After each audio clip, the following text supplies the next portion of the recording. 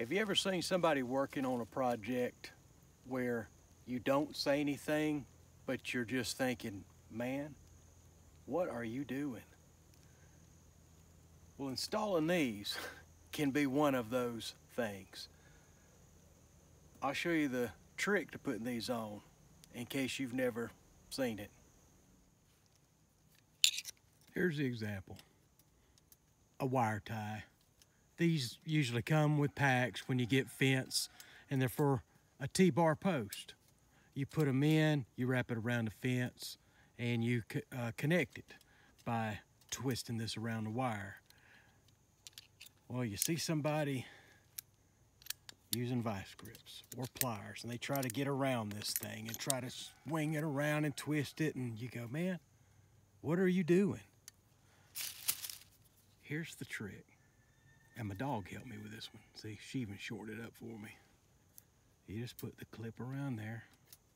You put your screwdriver right in there, and you just spin it around. Voila, you're done.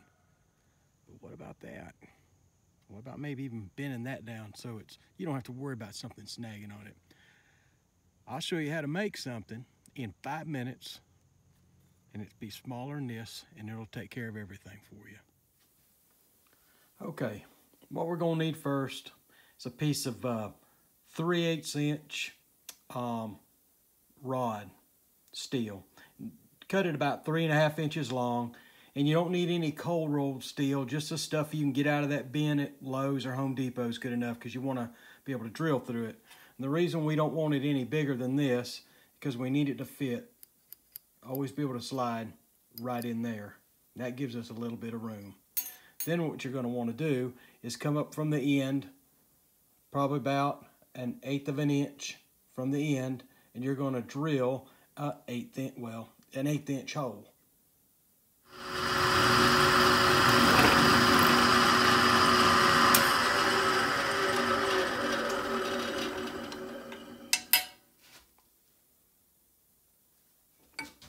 And that, just make sure that it fits right there. That's it. And if you've got any burrs or anything on it, just get you a file or right angle grinder or something and just clean it off and make this so it's nice and smooth and comfortable, something that you could put in your pocket.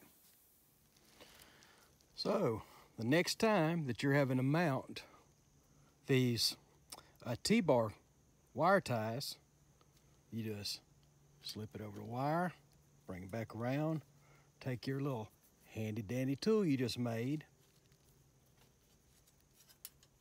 and you slip this in between that spot there.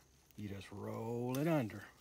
And then this over here that might be sticking up or you may be worried about, you take a little hole that you just drilled. You put it in there and you just fold it up. Done. And you can do the same thing with this right here if it'll make you feel better. Just bring it in so it's not snagging on anything. There you go.